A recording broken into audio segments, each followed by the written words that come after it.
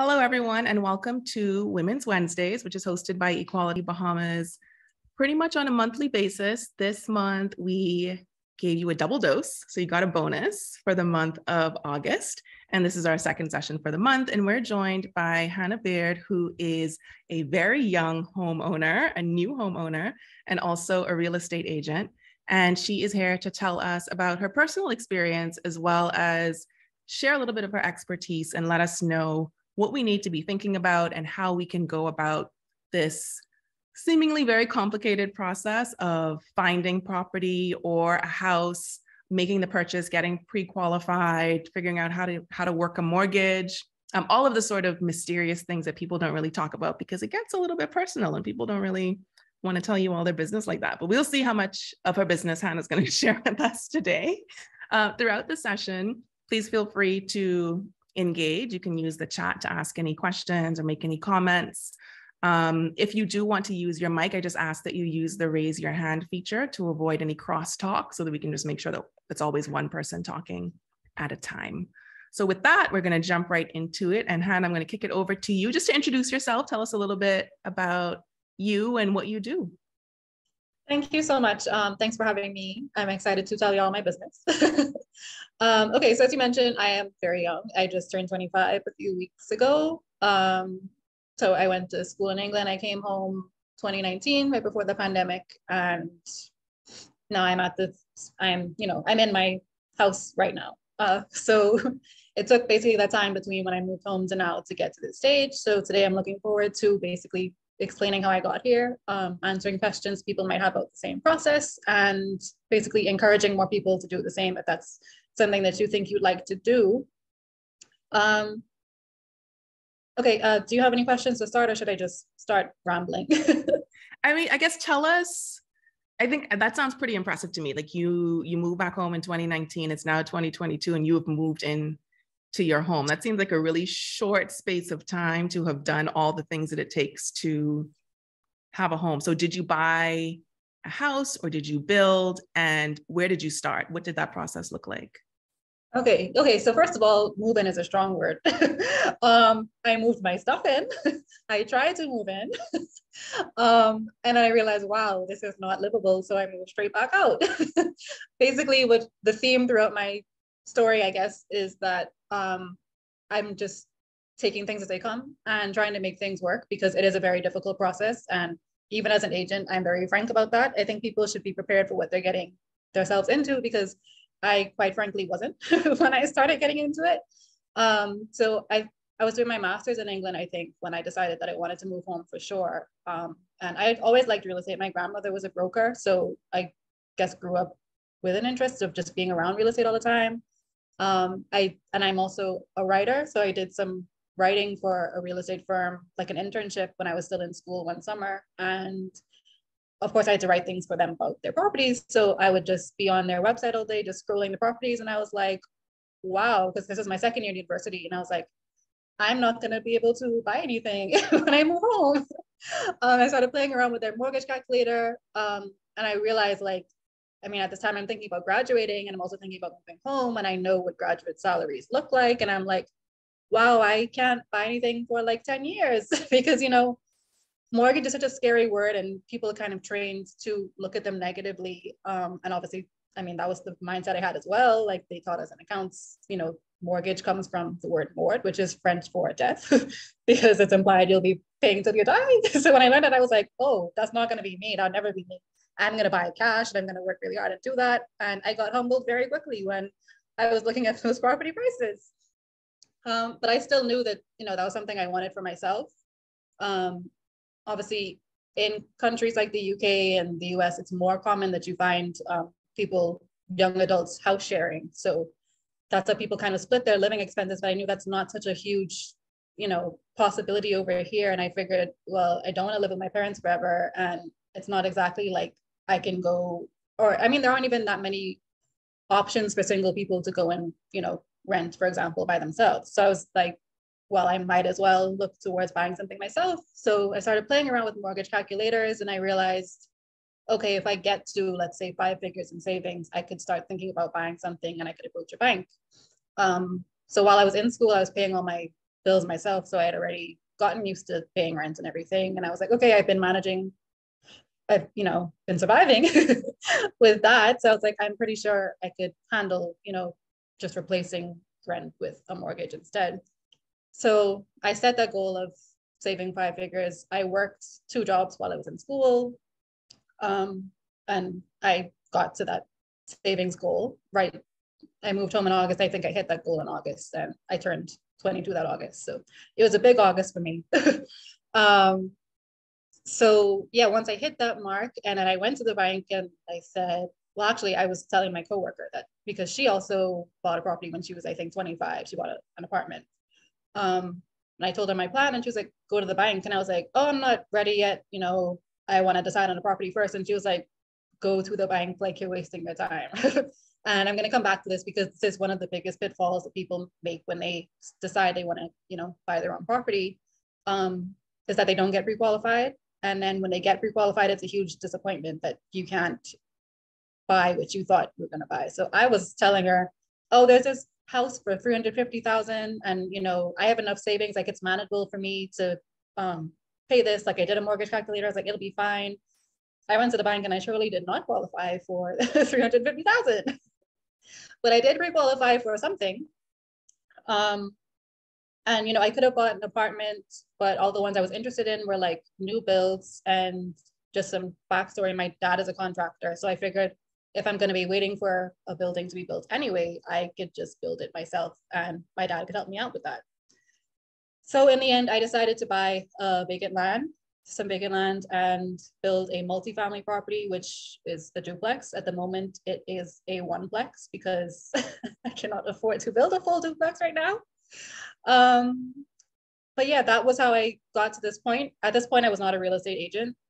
So this was literally just me saying, I want to do this and I'm going to do it. And I found a way to do it. The plan initially was to mortgage, well, finance through the bank to buy the land, which is what I did.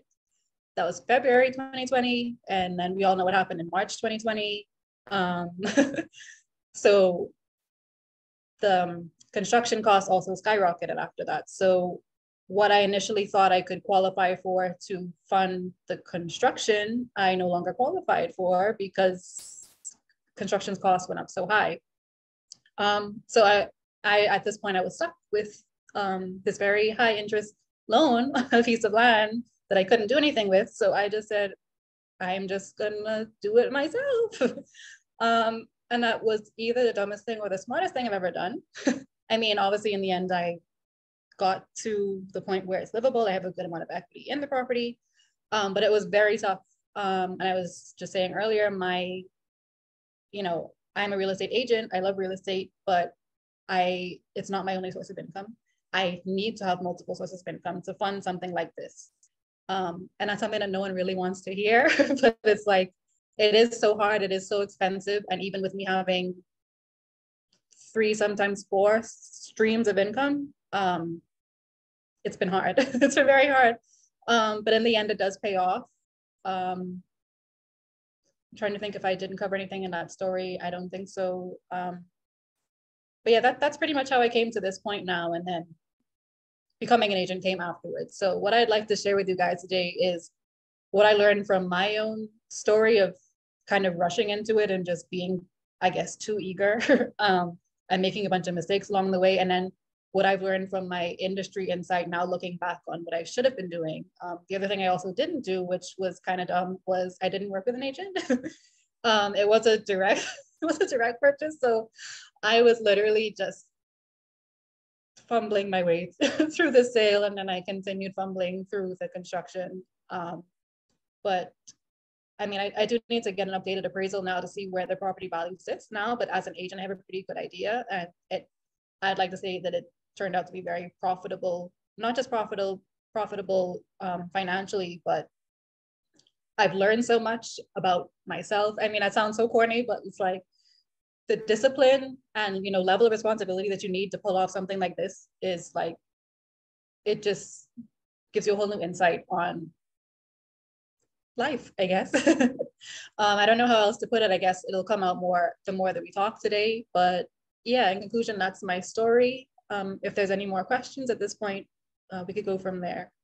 Yeah, folks, please put your questions or challenges or anything in the chat. I'll be looking at them as we go through.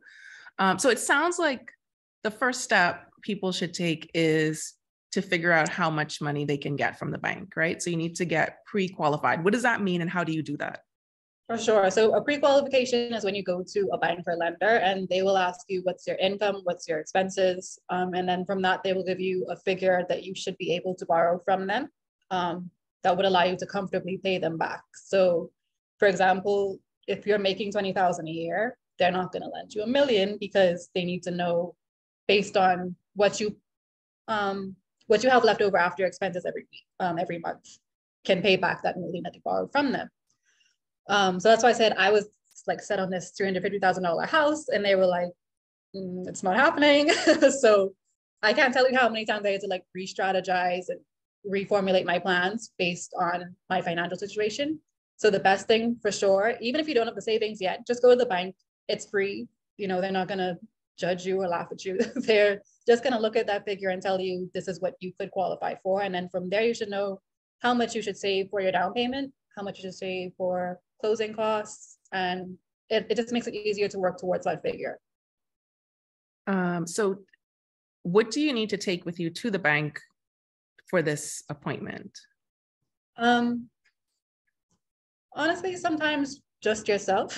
At the appointment, sometimes they tell you what they need you to, what else they might need from you, but generally, yeah, they generally take the official documents afterwards, but at first you could just tell them, I make this amount, expenses are this amount. And then that's why it's a pre-qualification. It's just a general figure that you should look, that should, you know, work for you. But when it comes to the actual qualification, that's when they'll say, I need a job letter, I need copies of your bills, I need, you know, the typical bank stuff, proof of address, your ID, all that stuff.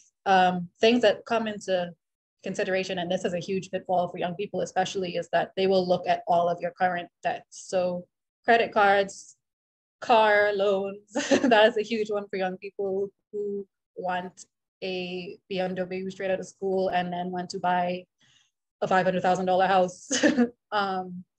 All of those things will take your pre-qualification down. So if buying property is a priority for you, I would say try and get that done first. So in my case, I bought my little Japanese car when I was 18 cash, and I was like, this will have to do until I get what's my priority, which was the property. So I think that was why I got, for my age, I got a pretty high pre-qualification. And then afterwards, I was like, okay, once that's done, now I can go back for my nice car. But yeah, so that's the stuff that you'll want to consider when getting pre-qualified. Okay, so you just basically need to know how much money you're bringing in and what your expenses are, like loans and bills. So if you're in an apartment, then they want to see your electricity bills and things like that. Yeah. Okay. So yeah, even rents would be considered because you need somewhere to live. That, you know, that counts as a bill. It's a bill that you can't really escape unless you do decide to move back in with parents or something. So yeah, all of that stuff is considered into your pre-qualification amount. And do they want to know like how much you spend on gas and on food and things like that too, or just sort of these fixed expenses? Some banks would ask that stuff. I'm not sure if it's across the board, but yeah, some would. So it's also good to go with a figure in your head. So it just makes you look more responsible. So when I approached the bank, I was like, okay, so I was a business major. My undergrad was in business. So I went to them with my own personal statements that I had been tracking of my own expenses like while I was in school. So I guess that was why they also were like, okay, this is a young girl, but clearly she knows how to budget. Like she has a track record of it. So things like that do help. So knowing in your own head that those figures off the top just make you seem like a more eligible candidate. Because I mean, if someone wants to borrow money from you, you also want to know that they can pay you back. You want to know that they're responsible. So a good part of it is proving to the bank that you are responsible enough to handle it and going from there. Okay. And then we have a question in the chat. Is the pre-qualification strictly based on salary and expenses, or are personal savings taken into consideration? No, savings would be considered. So your down payment would be cash. So if you are using your savings for your down payment, that means that, how do I explain this? Okay, that means the actual mortgage would only be the difference in the down payment versus the total property price. So if you're buying something for 200,000, but you have 50 grand saved in cash and you want to put that as your down payment, you only need 150,000 as the loan. So definitely that's considered, and having a significant amount of savings helps a lot when it comes to being able to buy a more expensive property. Okay. And for people who have joined us, if you have questions about the pre-qualification or the actual qualification and the process, please put those in the chat. But now I want to shift us to thinking about the difference between, aside from the obvious difference, between buying vacant land and a house. So what are some of the pros and cons that people need to think about, particularly younger people, maybe people who don't have that much savings? And let's say people who don't have a safety net, like they can't live at home. Yeah. So that's why I try to disclose the fact that obviously my dad is a contractor. Like I have fumbled through this so much. I'm like, any other contractor would have been like, this girl don't have no money. Let me just, I'm gone. Because so many times I've had to just like stop building because I just run out of money. But obviously he's my dad. He can't really walk away. But I mean, looking back on it, obviously I have had the safety net of being able to live with my parents until this was completed. But looking back, I mean, the pandemic, you're stuck inside with your family for almost a year solid. Looking back, if I knew that this would have taken so long, I think that I actually would have rented somewhere and just had somewhere to live, had my own space in the meantime, and just push the building back later. So that is something that young people, I guess I'm speaking to my former self as well, should take more into consideration, because I thought this was going to take 9 months and it took like almost 3 years. So yeah, for sure, you want to make sure you're in a comfortable position if you decide to build. That's a concern that you won't really have as much if you're buying. A lot of times I said, oh, I should have just bought somewhere and I could have been living there for 2 years already. So yeah, obviously time frame. And then there's so many hiccups along the way with building, like in my case, thinking you'll get a loan and then you don't, and then you're stuck with the vacant land. Another thing is that developed property has lower interest rates than vacant land or construction loans, and a shorter payback period. So this is where me working with an agent would have been very helpful. Those are very important things to know. Interest rates are affected by it. Okay. So tell me these things first. So that's what also influenced my decision to go ahead and just do it out of pocket, because I was like, now I'm stuck with this high interest loan on this vacant property I can't do anything on. So I was like, even if I don't finish it, I'm just gonna go ahead and do what I can.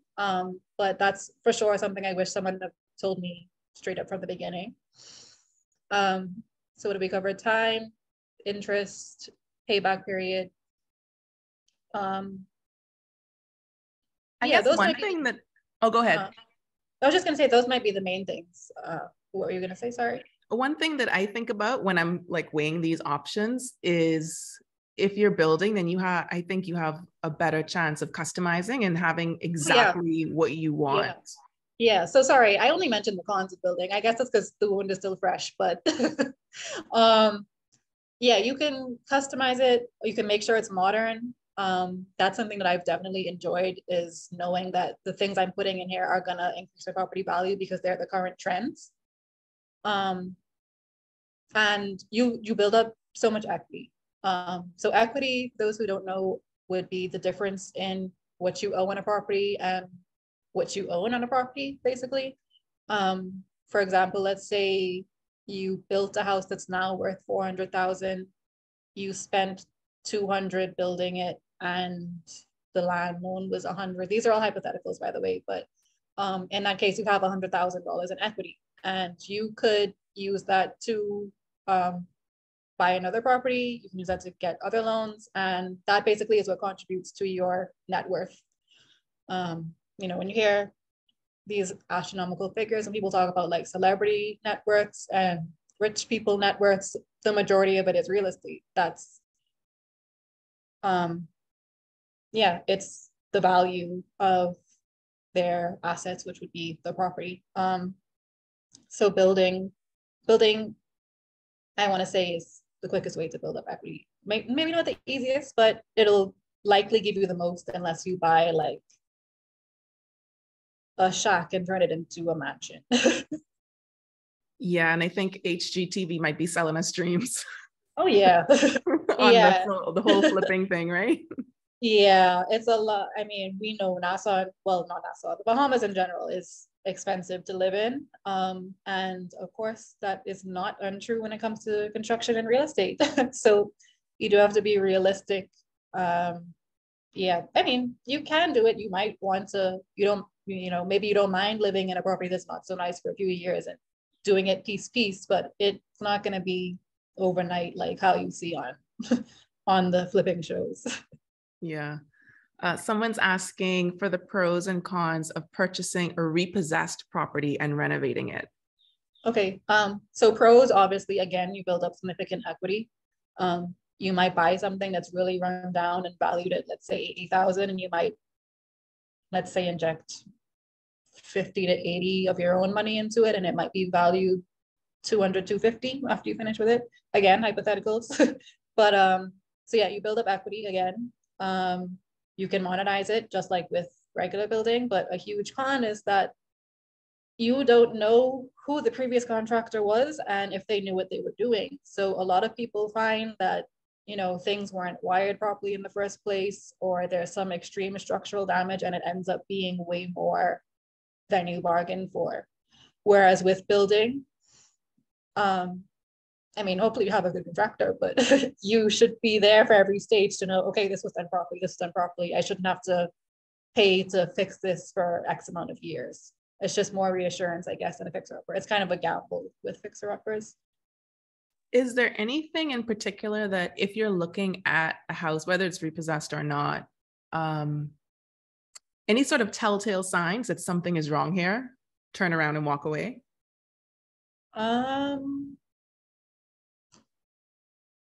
So full disclosure, I haven't dealt with many fixer-uppers myself as an agent.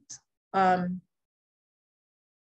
trying to think if there's anything that comes to mind. I mean, obviously water damage could turn out, especially if you have like a multiple story building and you see some water damage on like the ceiling of the ground floor, which would imply there was like a huge leak on the second floor.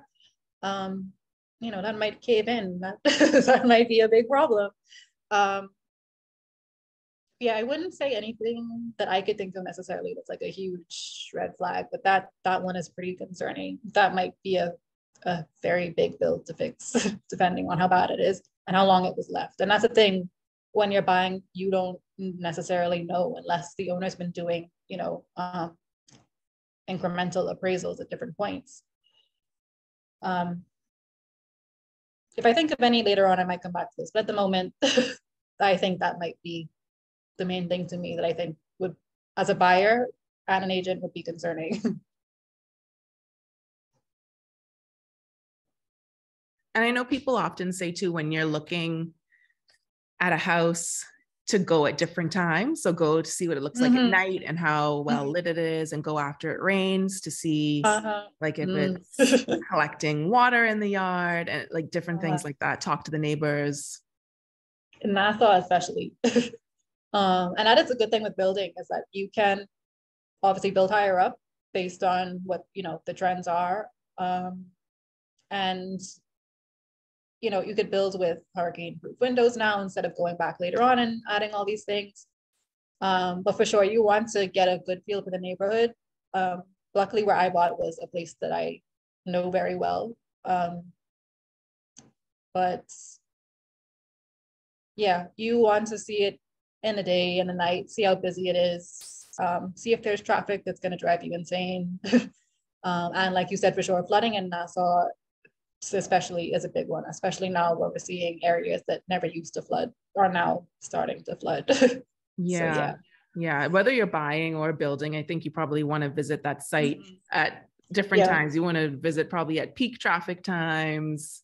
Yes. Middle of the night, after the rain, all these kinds of things. We have someone saying, for a novice buyer, what's the best way to compare prices in the area? So like, how do you know that you're getting a fair deal, I guess, based on the other homes on the street? So this is the good thing about 2022 is that so many of these properties are just online. And this is why I kind of felt comfortable enough to buy when I was, young, because I had been browsing websites just because I like real estate. I'd been browsing them for years before I put down an offer. But obviously working with an agent, I mean, when you're a buyer, you don't pay the agent. And this is something I think a lot of people don't really understand. The seller is going to pay the agent when, when the deal closes. So it's no cost to you to go to an agent and say, do you think this is a fair price? Or can you tell me some comparables in the area? And they will help you. And that's, I think that's probably the best way to get some industry professional insight. And with an agent, are you just calling up a random real estate company and being like, hey, tell me about this house? Or do you have to figure out who the seller is working with and only that agent can help you? No, definitely not. That's another misconception that people have. People always come to me and like, hey, do you have any listings in XYZ? And I'm like, I might not have listings in XYZ, but that doesn't mean I can't help you. Basically, any property that's on the open market would have an agent representing them, but buyers can also have agents representing their own interests. Because if you think about it, the seller is going to want, they're going to want a good profit on the sale. The buyer's going to want it for a good price. So you would have an agent representing both sides to make sure that there's a happy agreement and you meet in the middle and everyone wins at the end of the day. So you can call up random agencies. You could follow specific agents like me and just say, hey, I'm looking for this. Would you be able to help me out? And that's how it could work. Okay, I'm going to ask you again at the end, but can you tell people where they can find you and maybe type some links into the chat for people to be able to reach you while I look at some of the other questions that are coming in? I am now typing my social media handles, which would be Twitter and Instagram. So that's at Bahana, which is BAHHANNAH.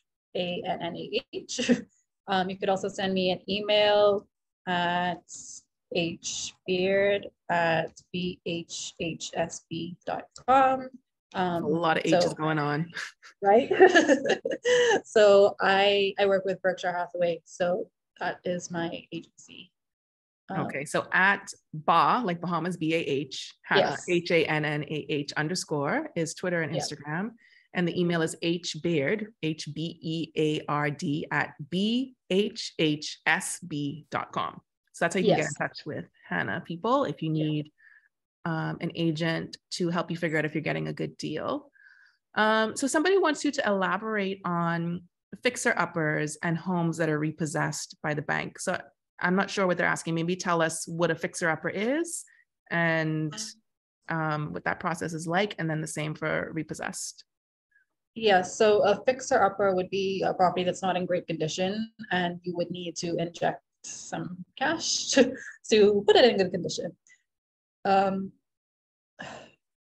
think something that a lot of people don't know when they are buying fixer-uppers is that in many cases, the bank will want you to also finance the construction or renovation of that house or, property, building, whatever type of property it is. So you would have to, first of all, qualify for the sale price of the property, and then also likely have to qualify for what would be the industry average or rate for fixing it up. And that's where that's a pitfall for a lot of people. And actually that's technically what happened to me with my building is that, I qualified for a certain amount and the sale price plus the construction didn't fall within that amount, which is why I had to end up doing it myself. But when it comes to fixer-uppers, I think a good amount of banks do require you to qualify for the whole thing because they don't want to take on the liability of something that's not in good condition. So that's something to consider. And it does happen, pretty frequently is that people qualify for the sale price to buy the property, but not what it would cost to fix it up, so to say. And then, yeah, they asked about repossessed homes as well. There's a stigma with repossessed homes. They're not always in bad condition. And you don't always know the story behind them. Sometimes it could have been that the owner died. I mean, that might be kind of grim, but it's not always that, oh, they couldn't afford it, so the bank took it, so it must be in bad condition. Sometimes you do find, really nice quality not fixer-uppers, repossessed homes. Yeah, that's that on that. So if you're planning to build, then who decides? Do you or the bank decides how much you're getting? Like, I know you qualify for a certain amount, but if you qualify for more than you're paying for the property, would the bank then offer you more money to be able to build, or do you need to have some quotes to get the money to build? How does that work? You need quotes for sure. And that was a big issue for me when I started getting those quotes in, and they were above my qualification amount. And that was when the bank was like, so that's when I had to re-strategize. But I think it depends on the type of loan that you're going for. So if you do just want to buy the land itself, obviously, they wouldn't be asking for quotes and stuff. But if you are going for a package deal where you're buying the land and construction in one, then obviously, yeah, they would ask for those extra things. So it's a little different from fixer-uppers because you don't always have to build on it. You can just buy vacant land and it's just vacant land. You don't build on it. It really comes down to you and what you apply for in that case. Okay. So you have to have a pretty good sense of what you want then. Like you need to know that you want to build a duplex or you want to build a 5-bedroom house, so you can figure out what it's going to cost and if that's going to fit into your qualification. Yeah. Yeah, exactly. Yeah, it's a lot of checking off boxes.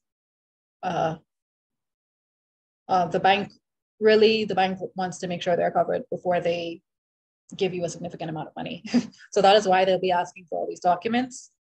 And this is also why speaking to an agent is helpful, because you might have some idea in your head that's completely unrealistic, like me when I was 22. And sometimes you do need someone to tell you, hey, have you considered this instead? Or do you have a backup option if this doesn't work out? So it's good to speak to them, tell them what you're looking for, give them a bit of background information, and they could kind of help you to go from there and figure out what might be best for you. Okay.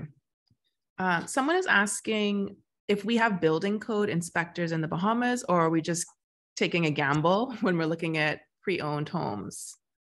I don't want to give the wrong information here.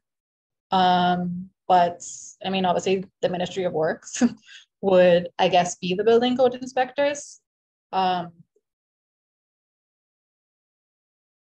don't want to speak for the Ministry of Works, but I want to say I'm guessing you could get an inspector to come out, but I think most people do just go with regular appraisers. So for those who don't know, an appraisal is a report that details the value of your property. So it'll tell you what condition everything's in. It'll say when it was built, if there's anything, majorly wrong with the property or anything that is outstandingly good about the property, and it'll compare properties that are similar to yours, and that's how you would come to the conclusion of what a house is worth. So most people, I think, just go with, regular appraisals. I think did I answer the question properly? Yeah, so they want to know if there's like some body that you can go to for inspections. And how you would know that if there's an electrical issue or if there's mold, like how do you find that out before you buy? Okay, so an appraisal, unless the mold is really bad, I don't think they usually tend to go that deeply into detail, but there are also building. Yeah, you could also get another, a more technical inspection done. But I think most people opt to just go with appraisals, regular appraisals. And if anything is like majorly wrong, I think they do usually mention that. I personally haven't seen, like I said, I don't really deal that much with fixer-uppers and whatnot. So I personally haven't seen that much, but when people want to know what they're getting into, basically they would get an appraisal beforehand.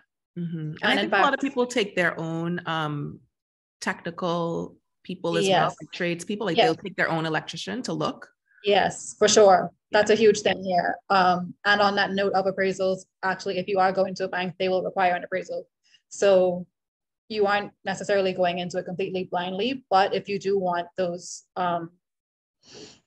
industry specialists, like you mentioned, people do, bring their own electricians and stuff to kind of check out what's going on. Who pays for the appraisal and how much does it cost? The buyer. Buyer. Yeah. How much the does buyer, the appraisal run you? And that's going to be a couple hundred. It varies. But I'm going to say expect to spend at least 500 just to put a figure out there. Don't go to someone and say, oh, well, Hannah told me it's only going to be 500. But I would say expect to spend at least that. It might be more, it might be less, but for sure, a few hundred for an appraisal. Okay. And then for a contractor, because this is a really important person that drives the work, right? Someone wants to know how you find a contractor. So if you are going to the bank, they have a list of approved contractors sometimes, and they will have their own requirements for contractors to meet. So you have to be licensed or registered. I don't remember the correct word with the ministry.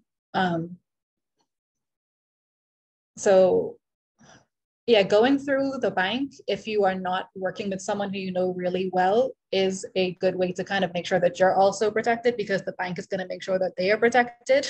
So they've got all these things to check off. And in the process of you checking those off, it does make sure that you're protected as well. But was the question where you can find contractors? Yeah, how you recommend finding a contractor. I think you answered it, that the bank will typically give you a list of approved people, right? Yeah, pretty. They might not give you a list of approved people. I know for sure they have approved appraisers and approved lawyers. I think they might have preferred contractors, maybe not approved, but they will only accept quotes from people who meet certain standards. So like I said, being registered or whatever the correct word is with the ministry, they have to meet those standards. So that's how you kind of assure that you're working with someone who knows what they're doing and has been doing what they're doing for long enough to meet those standards pretty much. Okay. And someone's asking the average fee for an agent. I think they mean a real estate agent. So to confirm, you're saying that buyers do not pay agents? No, buyers would pay, but it would generally be 6% or 10%. But again, that falls on the seller. Yeah, of the purchase price. That's what the seller pays the agent. Yeah. Okay. Yeah. Someone's saying their dad always says to build to the belt course and then go to the bank to finish building. What do you think about that? So when I was trying to get a loan, that was basically what I was told by the bank. They were like, get to belt course and then we could revisit it. So that does sound like pretty sound advice. It does seem easier to get a loan at that point, and by that point you would have built up significant equity. So yeah, I mean, obviously it varies based on each person's individual circumstance, but it does seem pretty valid to say that for most people, I think. Yeah, you have to have the money to do that. Oh yeah. And I know that when we talk about buying a house, we know certain things. We know that it's going to cost a ton of money. You got to try get a mortgage. You need to come up with a down payment. But I happen to know from friends who recently bought houses that there are all kinds of other things that you got to pay for that people don't really talk about. Can you talk to us about some of these things that just kind of pop up? This is, again, a major pitfall that many young people, myself not being an exception, go through. Your closing costs can end up being the same, if not more, as your down payment. So what's included in closing costs, those would be your legal fees, any government fees or taxes, and then VAT on those fees, which is, a great time to be an adult since VAT was introduced. Legal fees, generally, again, don't tell anyone Hannah said this, so it has to be this, but generally are around 2.5% of the purchase price. They might be more, they might be less, but generally that's what you'll find most lawyers charging, somewhere around there. And then but on top of that, stamp tax was just reduced significantly, which is great news. People who are looking to buy right now, it used to be 10% for most properties. I think it was, I want to say, I'm not going to say the exact figure, but anyway, it used to be 10% for most properties, and now they've adjusted to, I think it's, I'll have to get the exact figures up, but in fact, let me get the exact figures up right now, so we could go through them. But that is something that was a huge factor in high closing costs that kind of ran it up to be as much as your down payment. And the bank isn't like, we're lending you 300,000 for, you know, that your mortgage is 300,000, and it come back to us with the closing costs, and we'll handle it. Like, that's out of your pocket, right? Yeah. Okay. So now this just came into effect in July, which is why it's not, you know, memorized word for word yet. But under 100,000, you're looking at 2.5%. 100 to 300,000, you're looking at 4%. 300,000 to 500,000, you're looking at 6%. 500,000 to 700,000, you're looking at 8%. 9% for 700,000 to $1 million, and then 10% at over $1 million. So compared to if you bought something in June for, let's say, 200,000, which would have been a 10% stamp tax rate, you're now looking at 4%. So that is a significant drop, which is great news. People who are trying to buy now, would have been nice when I was buying, but happy for my clients. So if you're buying a $200,000 property, you're paying $8,000 in stamp tax? Let's whip out this calculator. Pretty much. But the good news is, as a first-time buyer, you will likely be exempt from that stamp tax. Okay. Yeah. And do you have to do anything, jump through any hoops to get that exemption? Not necessarily. Most first-time buyers are exempt from it, but not ones who are buying on vacant land, which is another thing I wish I had an agent to tell me when I was buying mine. And also, I mean, even if you do have to pay it, most cases it's split half and half between the buyer and seller. So you wouldn't be paying 4%, you'd be paying 2% if you do have to pay it. In most cases, that is negotiable, but that's the general standard. And like I said, yeah, as a first-time buyer, you likely wouldn't have to pay that if you're buying an apartment. But if you are buying vacant land, yeah, that's something you have to factor into those closing costs. And again, this is why I said I was fumbling through my own sale, because I found out all these things along the way. So anything I could do to help other people to be more prepared, I am happy to share. Okay, so these are a lot of fees. So so you're looking at, we're talking about $200,000 property. We're looking at about $4,000 stamp tax. You're looking at about $5,000 in lawyer fees. What else? VAT on top of all of that. Yeah. If you, let's say you're doing a 10% down payment, which would be 20,000, you could find that these other fees also add up to around 20,000 very quickly. What else are we missing? You might have to pay bank fees. I think commitment fees, they're sometimes referred to, and those might be around 2%, 1%, something like that. So they add up pretty quickly. So I do advise people that once they have their down payment saved, let's say you are buying something for 200,000 and your down payment is 20,000, I usually advise people be prepared to pay double that. You know, that quote, I think it's from Jay-Z, that's like, you can't afford it if you can't buy it twice. It's very true in real estate. And I realized that very quickly. Obviously, you might not have to pay that. You might get your stamp tax exemption, and that's, you know, a significant amount less. But be prepared, because as I've learned, anything can happen. So you need your down payment twice, once for the down payment and once for the closing costs, pretty much. Again, it might not end up being that expensive, but it might. So you should, you know, prepare yourself. Someone's asking if your credit affects your ability to qualify for a mortgage. definitely. So we don't have credit scores here yet, but I guess qualifications kind of are our equivalent, because they are going to look at all your debt. So they're going to look at your credit cards, if you're paying them off, how many you have, what's the limit, if you're paying them off again, because that would kind of suggest that maybe you are already struggling with paying back debts. So they're going to look at all that stuff, and that would factor into how much you would qualify for. Again, I'm not a bank specialist, but this is just, what I know that they tend to do. So again, don't go to the bank and say, oh, well, Hannah said this, but these are the things that they tend to look at. Yeah. Someone's wondering about purchasing from a developer. I'm not going to say the name of the place. She's mentioning a place, but sort of these like little gated, lots of property, and they all look the same, and those kinds of things. I saw that one in the chat. I've actually gotten that question about that exact place a few times. And I personally don't have experience there. So I can't really give an opinion. I mean, if you can afford it, I think, sure. It really comes down to what you can afford, what you prefer. If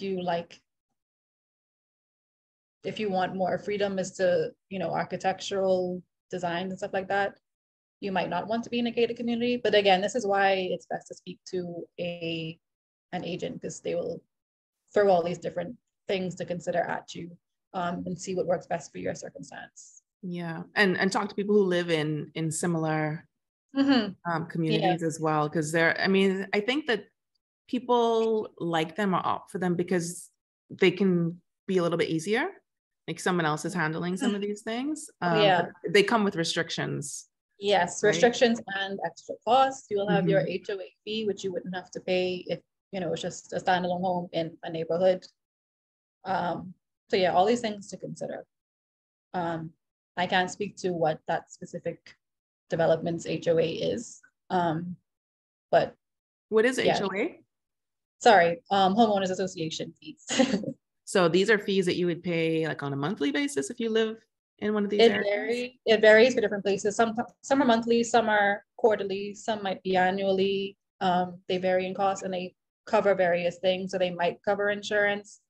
Most of them cover maintenance, especially if it is, like, let's say a condo development and they all need to look the same because they're in the same building. They will likely cover painting and all that stuff.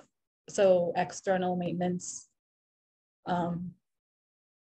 So it comes down to how much you want to do yourself and how much you're willing to pay to let someone else do it. Yeah. Someone's asking what you think is the biggest barrier to home ownership in the Bahamas. Well, as we just discussed, probably costs. It is very costly, and that's not something that I try to sugarcoat. It is expensive. And as I mentioned earlier, I have had to have multiple jobs to fund it myself. So I know that as a buyer and also an agent. But one thing that I will say is that once you do get to that point, it puts you in a completely different ball game. I grew up around very wealthy people, and I'll never forget one of my closest friends said something that I thought was so out of touch, but it was so funny because it stuck with me. He said something like, "Oh, I feel like every Bahamian owns apartments," and I was like, I don't think so. But it's like when you speak to people who come from money, that is their reality. Everyone around them owns multiple properties. So why did I bring this up again? It's not easy, but it's like once you do finally get to that stage, you're in a completely different, ballpark. I think people think of homeownership and just think I own a home and that's it. But I think the actual financial benefits of it aren't that well shared. It's not just, oh, I could rent to someone. It's what you can leverage to get more things with that same property. Think about it. If you sell a property that costs, let's say $400,000, what else can you do that could put $400,000 in your pocket? So all those things to consider rather than just, I own a home and that's the end of the discussion. Yeah. Someone is saying, it seems as if home ownership will not be achievable for the average Bahamian, even for the middle class. This information is eye-opening. Thank you. And I'm kind of like, You're we welcome. wanted it to be eye-opening, but not discouraging. Yeah, no. I mean, like I keep saying, it was very hard, and I don't I don't sugarcoat it, but you do see the results at the end of the day. And that's why I brought up the fact that, people who are wealthy and come from wealth, that is, in most cases, that's how they got to it. I think there's a figure that's kind of stated. I haven't interviewed every millionaire, so I don't know for sure, but it's kind of out there that 90% of the world's millionaires got their money from real estate. And someone mentioned in the chat about this being pretty Nassau centric, which is true because I'm sorry, I live in Nassau, but you don't have to look at those $200,000, $300,000, $500,000 properties. You can buy on the out islands as well, where you could find property for 30,000. Yep. Develop that. You could build up equity the same way. It might not end up being worth as much as in Nassau, but I mean, you could buy that, get a small loan to buy it. You could build it out of pocket, take your time with it, and then values also go up over time. There are certain islands. I think Eleuthera is a hot spot right now. A lot of people are investing in Eleuthera. I mean, if you think about it, Nassau properties were also very cheap a long time ago too. So a lot of it comes down to investing when development is happening and getting ahead of the game. Family islands are not off the table. I encourage people to buy family islands and develop those too. Nassau is so overpopulated. I know all the jobs are here. But even if you want to build a vacation home and you just add that to your portfolio of your real estate investments, it's still an investment is an investment. You don't have to kill yourself trying to get a property in Nassau. You can, like I said, you could buy cheaper land on another island and take your time developing that.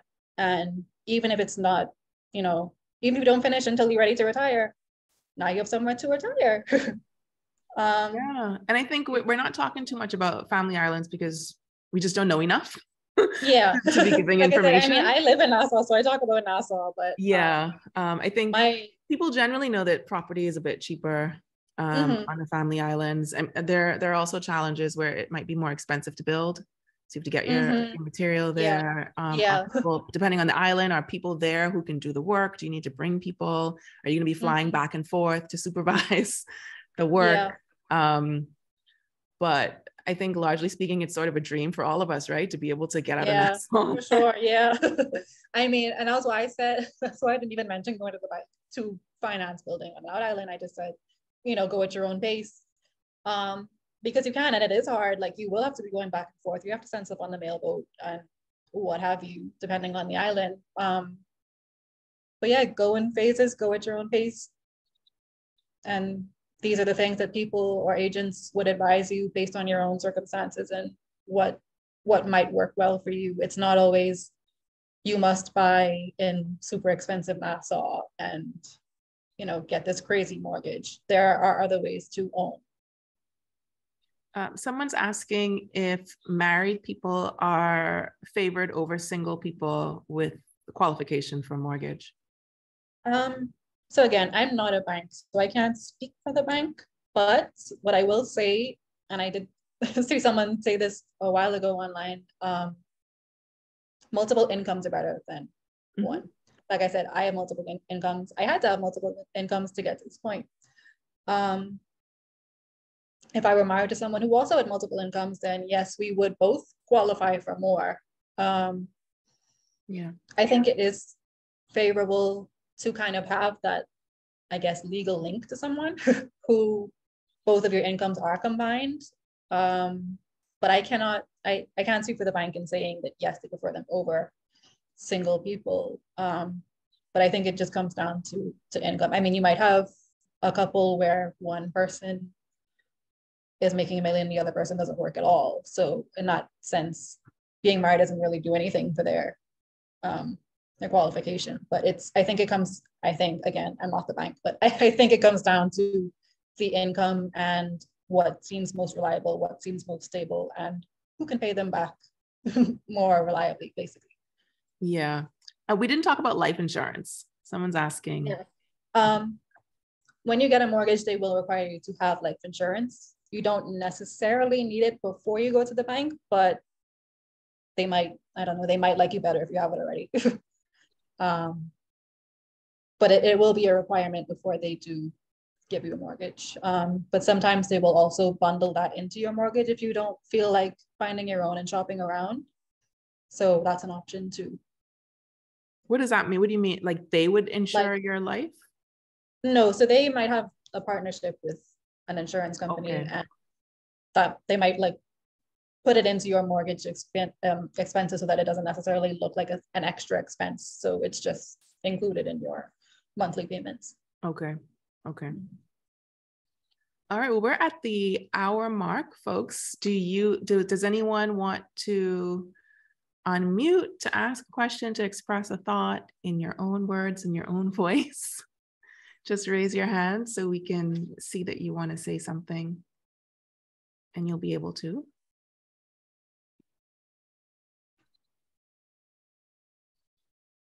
And maybe while people are thinking or getting the nerve to unmute, can you tell us about the phases of building? Like, what does that process look like? You tired already? No, recalling some past trauma here. Obviously, foundation would be the first stage, pretty much. You'd have to dig it out and lay it down, and your electrician and plumber will have to put their piping into the foundation. And then I think you would get up to, obviously, you would start building the walls and whatnot, and that's when you get up to the belt course period, which would be right before the roof goes on. I'm honestly trying to recall my stages now.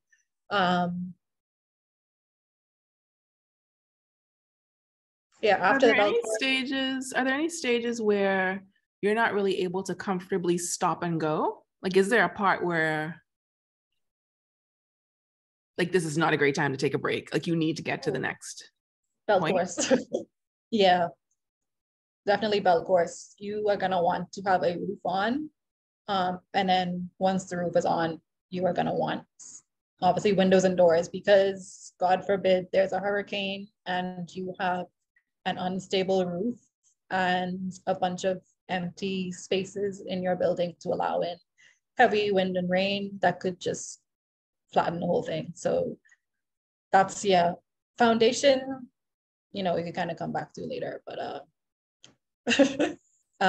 you were, once you hit belt course, you were gonna also want to finish with your roof and windows and whatnot. Can you tell us what the belt course is? I feel like we talk about it all the time, but now you've done it. Now you've done it. So I am not a contractor. I just trust my contractor, aka my daddy. My understanding is that it would be basically when you see a building that has walls up but the roof is not on yet. That is, again, my understanding. I'm not a contractor. Please, I would welcome a contractor to come and correct me, but that was my understanding when I was going through the process. Yeah. So that's kind of a good pause point then. That's why people say get up to that point and then you can. At that point, you would have a good equity. Okay. I didn't feel comfortable stopping at that point because I was like, I need a roof on. And for me, I got to the point like right when hurricane season was starting, and that was why I was like, let me finish this roof. But if it's, let's say, December and then you want to reapproach the bank, then yeah, by that point you would have a good amount of equity put in, and you know, you might have halved your costs of what the bank might need to cover to finish it. So.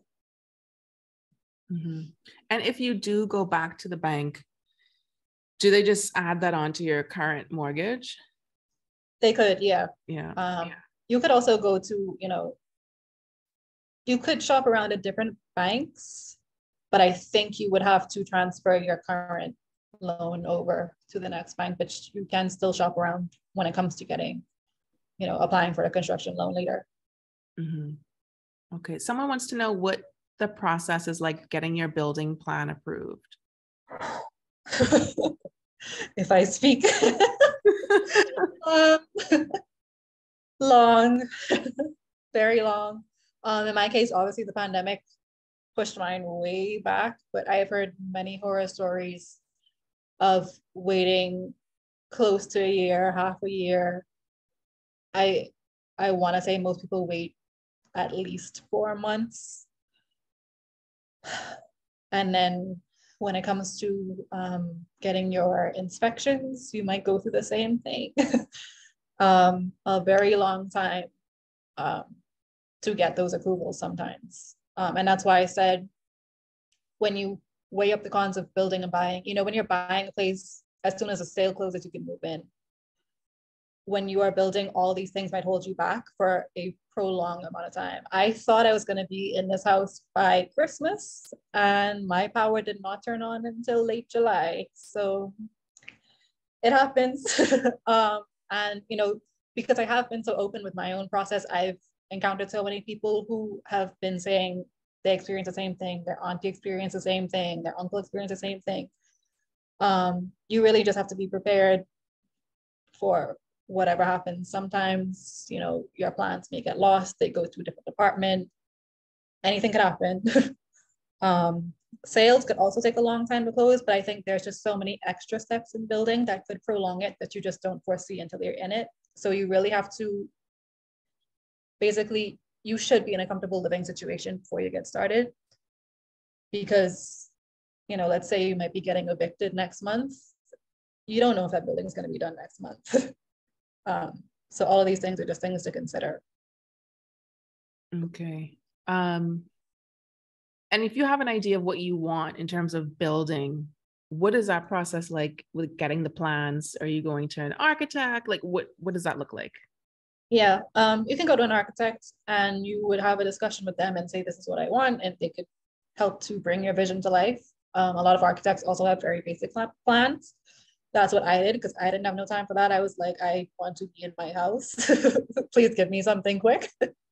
But no, architects are there to basically help to bring your vision to life. So that's something that you discuss at the very beginning. And is there anything that you think of now that you could have done differently? I have a friend who built a house on her own, and now she's like, I don't know why I have all these windows. This was not a great idea. Yeah.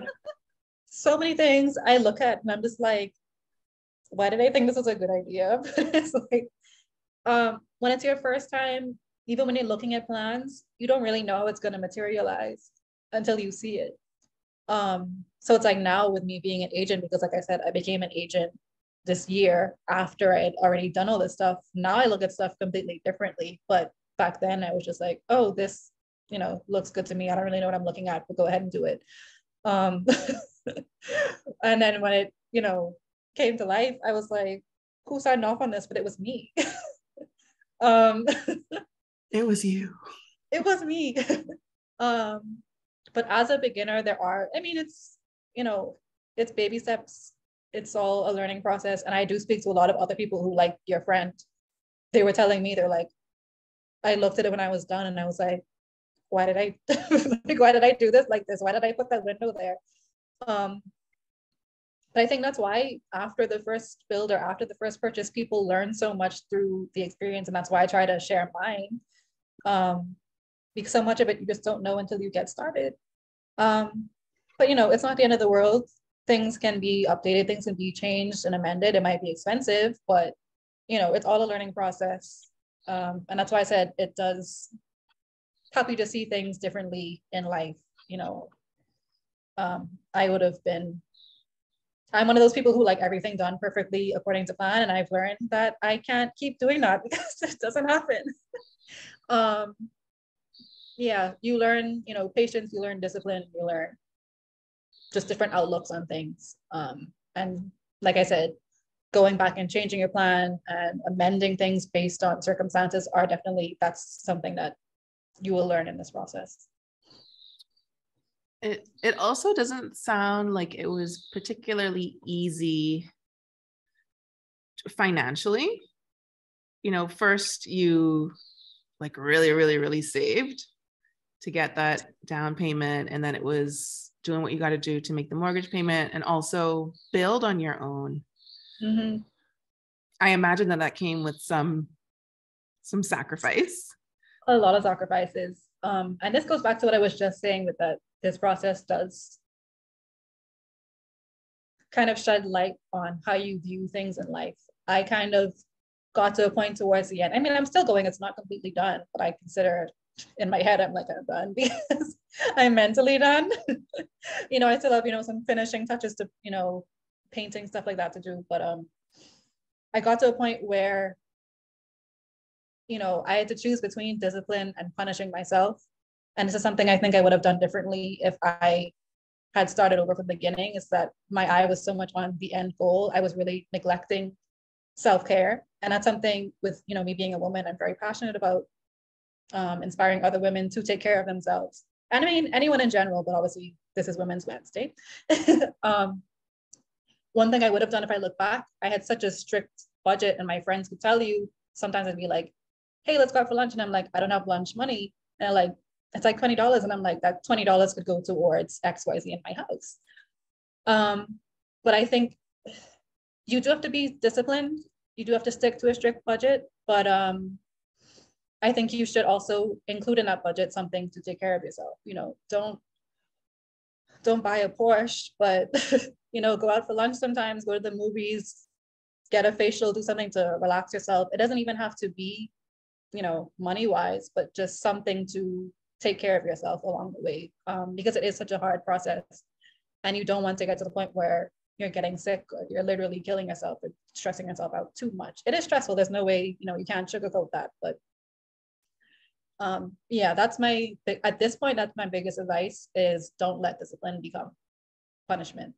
Because then you're teaching yourself, you don't deserve this because you're not paying for it.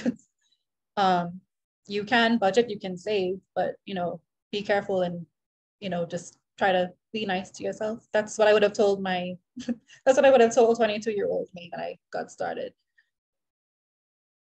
Yeah, I think that's really important, because we can really be laser focused on a goal. And I think that's really a really important distinction that you made between having discipline and punishing yourself. You don't want to get to the place where you resent yourself for your goal, or exactly. you hate your house. For sure. I mean, like when you start asking questions and I was like, oh, the wound is still fresh, it's because it got to a point where it was just so hard. Like, and me being an agent as well, it was hard to talk about. Like, people ask me for building advice and I'd be like, honestly, I can't talk about this right now. Like, it's too tough. I know a lot of agents as well who, have done the same thing. They built for themselves, and it's the same conversation. When I speak to them, they're like, oh, don't get me started. it's hard. But yeah, I mean, I've had people recently, the pandemic happened, so I wasn't really traveling, but I've had people this summer telling me, oh, you're always traveling. And I'm like, actually, no, I wasn't taking vacation at all for like 2 years, because I didn't want to take vacation if I was just sitting in my house. Like, I wanted to go and, do something. And now that it's coming to the end stages, in fact, I'm going away next week. I'm like, I need a break, like a break.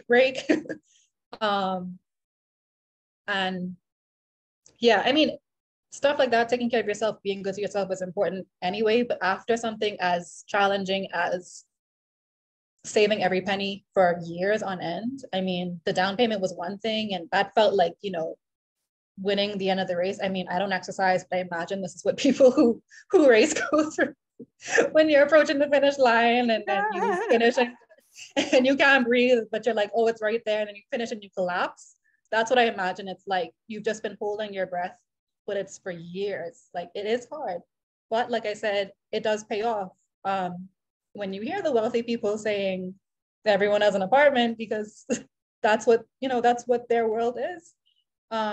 Real estate, wealthy people, you will find they all own a bunch of real estate. And that's why I do encourage young people to at least think about it. And even if you don't want to, if it's not financially feasible for you to do it in the next 5 years, think about it, set it as a goal. Even if that's your retirement present, work towards it. And at the end of the day, you need somewhere to live. We all are alive. We need somewhere to live. And I think this is something that people do take for granted. And it is unfortunately something that I see a lot, not necessarily speaking as an agent, but just as a Bahamian in general. People rely on, oh, my Grammy has a house, and then Grammy passes, and we find out there was some legal issue with the house that no one could have foreseen. And guess what? The house goes to no one in the family. The house that you were relying on, suddenly you don't have it. And then you are, at a certain age, and now you have to start suddenly thinking, I need to buy somewhere to live when I retire. So on that note, I would say have those conversations, make sure all your papers are straight, have those legal documents saved, protect yourself. But also it is grim, but you do want to think about those worst case scenarios and you want to be prepared. Not to diss my parents, but my parents are, a little older. So I think that might have been something that contributed to me thinking so far ahead at such a young age, is that I didn't really have that safety net of, oh, I'll just live with my parents forever, because, you do have to start thinking ahead. So that's just some extra advice. Yeah. I don't really remember what the question was. I'm sorry. I ramble a lot, but oh, we talk about healthcare and morphed into goals. Yeah. So someone is saying, this is really interesting because people do say this. Single family residences are often considered a dead investment.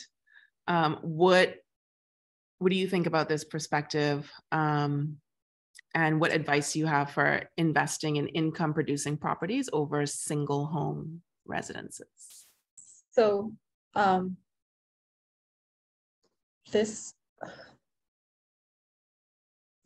did also have the same mindset, but this is why I kept saying throughout this segment that so much of this comes down to circumstances and each individual's personal situation. As an individual, no, you don't necessarily need a 5-bedroom house. If you want a 5-bedroom house, good for you. You could get a 5-bedroom house, but it is likely going to be a huge mortgage. And let's say you do start a family later down the line. Like I said, I mean, you could pay it off by the time you have the family, but it's like in the meantime, you are paying, a large amount on something that you don't necessarily need to. And I think this goes back to what I said earlier, is that people see home ownership as just home ownership, and it's not. So part of what inspired me when I was speaking to my coworker at the time, the one who I said bought her first property when she was 25, was that she had a young baby at the time. And her thinking was, well, even if I don't live here forever, I think it was an apartment. She was like, even if I don't live here forever, sorry if you're watching this, I'm telling all their business, but she said, my daughter can live here or I can sell it. And that's what made me think, wow, my first property doesn't have to be my property forever. So that was why I decided to go with a duplex. I was like, I can live in one, I can rent one out. Like I said, my parents are getting up there in age, so they could, live next door if anything. And that is, again, why I keep saying so much of this comes down to your individual preferences. You'll find a lot of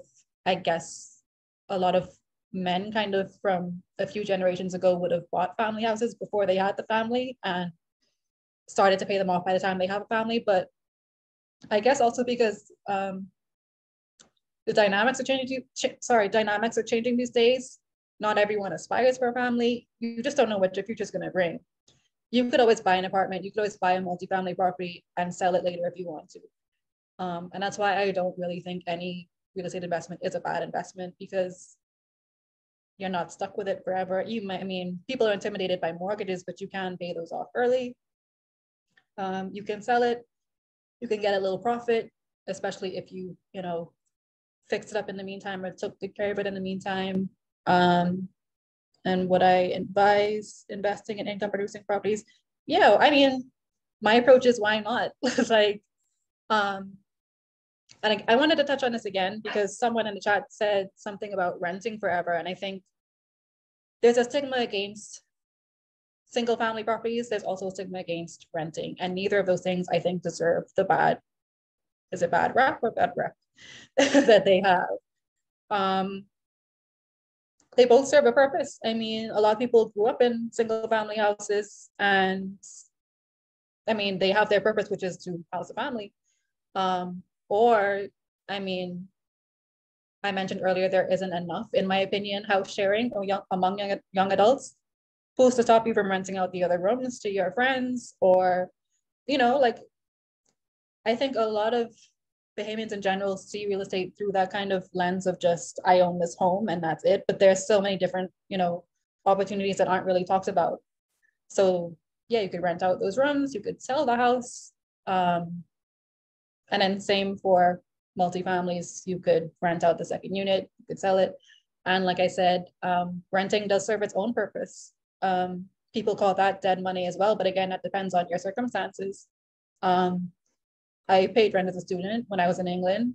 I didn't know if I wanted to live there forever, but I needed somewhere to live. So I paid rent. And was it dead money? Not really, because I needed somewhere to live. Would I like the money back? Yes. But yeah, you kind of have to just meet your own needs, right? And I'm glad exactly. that we're talking about this, because the way that we live is constantly changing. It might be a cycle that we're sort of going back to old ways and then finding different ways and then going back to the old ways again. But some people don't want to live that close to other people. So they want to be on a single exactly, yeah, piece of property. Like they don't want to hear the neighbor's dog barking. Exactly. So much of this just comes down to your personal preference that I can't really say objectively one is better than the other. And then communal living, I think that some people are leaning in that direction now. Yes. Like you said, like friends living together. I have friends that we talk all the time about, well, we should just buy this, these dreams. Let's just buy this piece of Why property not? and just build like tiny Why not? houses in a little rectangle. And, And let as me we tell you, age, people we'll do it, be there for each other. people do it. Like, when you see these wealthy families, that's how a lot of them got wealthy. They put their money together and they invested. So yeah, there's so many possibilities that we just don't talk about enough. And a lot of it really just comes down to, what do you want to do and what works for you? And if it stops working for you, sell it, rent it out. You're not as stuck with it forever as you would think. Yeah. And then you talked about aging, and I don't think we talk about that enough when we're talking about housing. And what we build for ourselves or buy for ourselves. I don't think we are realistic enough about the fact that we're aging and that our mobility changes over time. All these 2-story houses going up, and I'm just like, how long do you think you can go up those stairs? Me as a freshly 25-year-old, I'm like, I ain't going up no stairs. If I go up some stairs, that's it for the day. I would live in a condo on a second floor, but I'm not going downstairs to go to the bathroom. Yeah, I mean, I think we don't have the conversation enough because it is such a morbid, kind of depressing conversation, but you do have to have it. As long as you're alive, you need somewhere to live. You have to consider these things as you age, and kind of think ahead.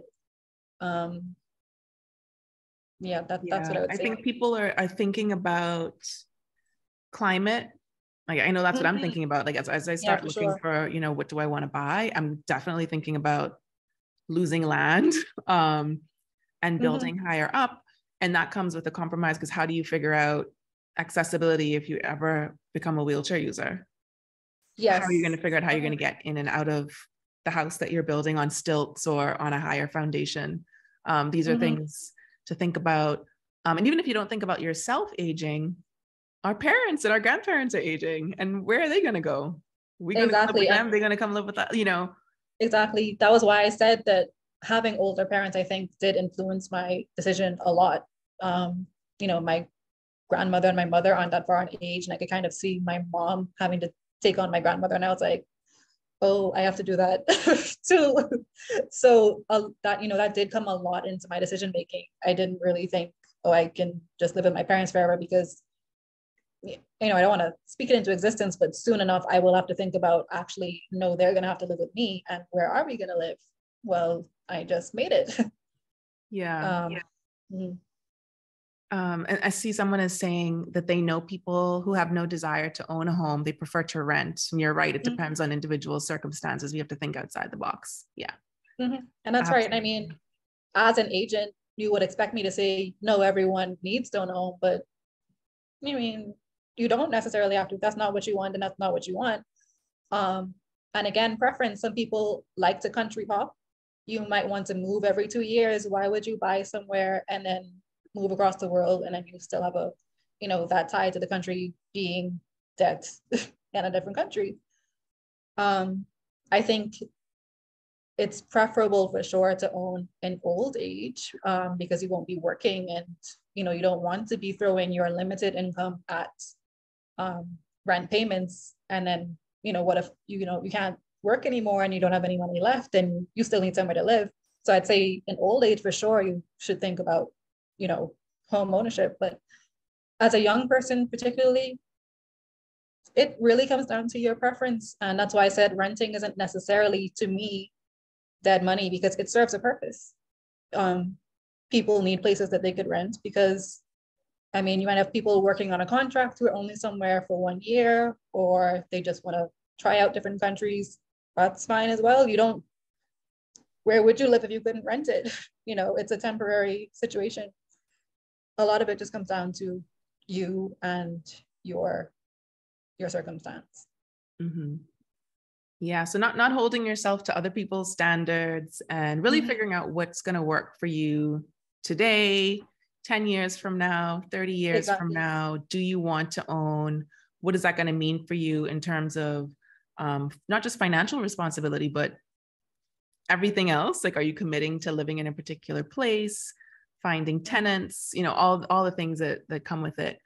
And that's a decision that people have to make on their own, but it's good to have the information and to know that, okay, this is what a down payment looks like. This is the process for finding out how much I can get based on what I make right now. And, even if you go to get pre-qualified and the amount just isn't what you need, now you know what you need to do. You need to go ask for a raise.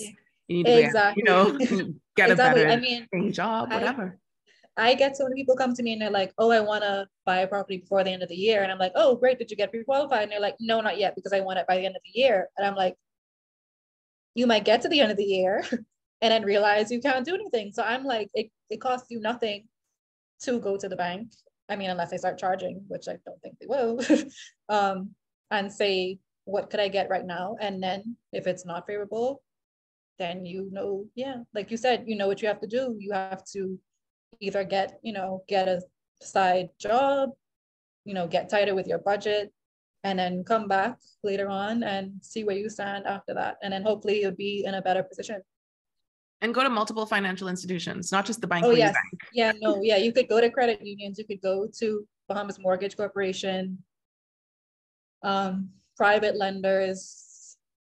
This is something I keep bringing up wealthy people. I'm so sorry, but that famous quote by Donald Trump where he was like, oh, my dad gave me a small loan of $1 million. Yeah. You will find that so many wealthy people get loans from their family.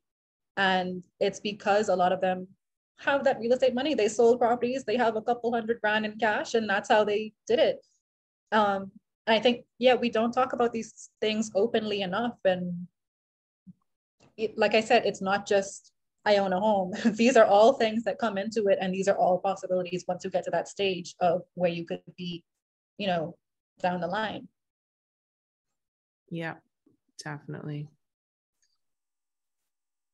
Yeah, someone said generational wealth. That's exactly what it is. And like I said, not even just getting the cash and giving it to your kids, but you pass on the assets. A property that was worth, let's say 40,000 20 years ago, might be worth 200,000 today. Imagine you just get that from your parents and you didn't do anything for it. So this is why I do advocate for ownership in that sense. If that's what you aspire for, I think it's a great way to do it. Mm-hmm. And it's collateral if something devastating happens and you need money. For sure, yeah. And a lot of it. I can't tell you how many times I'm like, you know what, I want to move to Bali. And I'm like, I could just sell my property. I'm not going to do it because I'm committed to being an agent here for you guys. But, the possibility is there. I'm someone who likes stability and comfort. So having that, I think that's what really kept me going throughout this process of how hard it was knowing at the end of the day, I will have that like extreme comfort and stability that most people my age, frankly, don't have. Yeah, I can't say it enough. I mean, it was expensive. I could put a price on it, but it is priceless to me, to have that peace of mind. Yeah. Well, thank you so much for sharing so many of your personal experiences and your expertise and things that you've learned the hard way, so that we might not have to learn the hard way. We can kind of go in with our eyes open and having a better sense of what is required and some of the homework that we need to do before we start just like paying out all little coins. Any closing words, any last thing that you want to say, and definitely give everyone your socials again. Well, I'll say my socials before I forget. So it's at Bahana, BAHHANNAH underscore, and then my email is hbeard, HBEARD @bhhsb.com.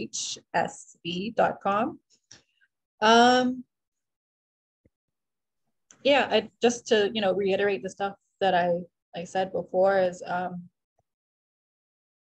it is tough, but it is worth it. It puts you just in a different bracket that I personally don't see any other method of getting that way unless you do hit the lottery or invest in some crazy stock that goes insane overnight, like if you bought Bitcoin 10 years ago or something like that. It's known as one of the safest investments, one of the safest routes to creating wealth. So for that reason, I would advise people who are looking for that stability and that sense of comfort and peace of mind, and like we mentioned, generational wealth, definitely, even if you're not in the financial position to do it right now, start putting a plan in place, at least speak to the bank, see where you stand, see what you need to do to get to that point. And one thing that I found when I was going through it was that, when you don't have the savings, you think, oh, I can never do that. But now I'm looking back at what I spent and I'm like, I don't even know where the money came from because I honestly don't earn that much. But it was the budgeting. And once you get to that point, you realize, wow, I can do the next one. So like I said, I bought my little Japanese baby car when I was 18. And I was like, oh, wow, actually, maybe I could do something else. And then I saved my down payment. And I was like, actually, maybe I could build. And now that I built, now I'm like, I'm scared to imagine what I'm going to do next, but I know I could do it. It seems impossible until you get there. And actually, I've said this before, sorry, I might be going over time, but I said this before, when I was like 15, 16, I said to someone, I want to own a Lexus by the time I'm 15, because, I won't be able to own a house. You hear that so much, that young people cannot own property, period, that I just even, I was like 15, 16, and I was just in my head, I was like, I'm never going to own a house because everyone says you can't own a house. And I know, it is very hard. A lot of people might not have the means to do it, but it seems impossible until you do it. And, worst case, you try, and then you might not get there, but you might have significant savings built up in the process. So it isn't, trying, at least you can't lose by trying. So that was what I'd say. At least, take this information, think about it, think about what applies to you, have a discussion with an agent, me, and take it from there, and at least, take the first step and see where you could go, because it might lead to more than you would bargain for. Like I said, I wasn't an agent when I got started, so I didn't know what my property value would be by the time I finished, but I'm very happy with what it potentially is right now. It's more than, all I thought was, oh, I want to live by myself, so I'm going to go and do it. But it really does pay off. It's very hard, but it does pay off, just like running the figurative race I mentioned. Yeah. All right. So we know that we need to save for that down payment. And once you have a good chunk, you can probably look at the options at banks, at credit unions. Credit unions tend to have way better interest rates. Yes. Go for a fixed term deposit if you can, or if you have something higher earning, you can do that to earn some interest on what might seem like meager savings. Go to the bank, don't delay going to find out what you qualify for. And even if it's not the amount that you hope for, you can change that by Yeah. finding other ways, other sources of income. Think about whether you want to build or buy. Consider the pros and cons that we talked about here, and there are many more to think about. If you want this really specific layout and design, then you probably are looking at building. And if you just want somewhere comfortable to live, then you can probably look at some properties that are out there. Repossessed property is a great option, a little bit lower cost. A lot of those are through banks. So I think someone earlier was asking how to find repossessed property. So a good amount of repossessed properties are actually listed, like you will find them on real estate websites, but you can also go straight to the bank's websites themselves. Sometimes there are hundreds and it can be really daunting to look through. So you might want to speak with an agent anyway, just because it is I looked at repossessed properties like alone and I got very overwhelmed when I was in my search. So yeah, you could look at the bank directly, or you could look at a real estate website, or you could speak to an agent, or you could do all the above if you like research. Look at the options. Know that you can reach out to a real estate agent and it doesn't cost you money. It costs the buyer. So as the seller. The seller. So it costs the seller. Yeah. So as the buyer, you have an advantage. So you can get some help through this process and you don't have to go through it alone.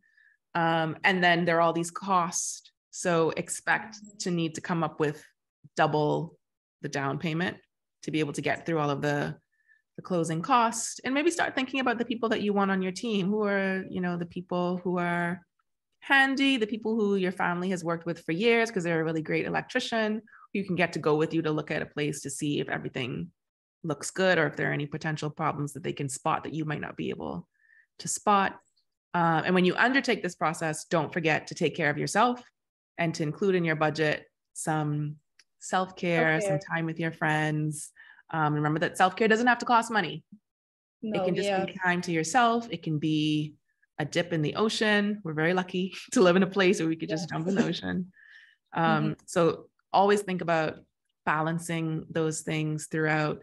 Really exciting, but also it can be a really challenging undertaking for individuals.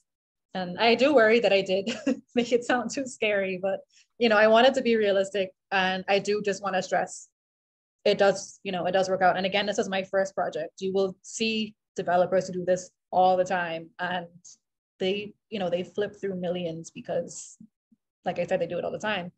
The first is always the hardest. It's a learning process. But once you get through it, you learn so much for the next stage. Do I want to do it again? Maybe not, but it paid off anyway. So that's what I'd like you guys to take home from this, that it's very hard, but most things that pay off, they are hard. If it wasn't hard, then everyone would do it. But that's why there is such a huge payoff in the end.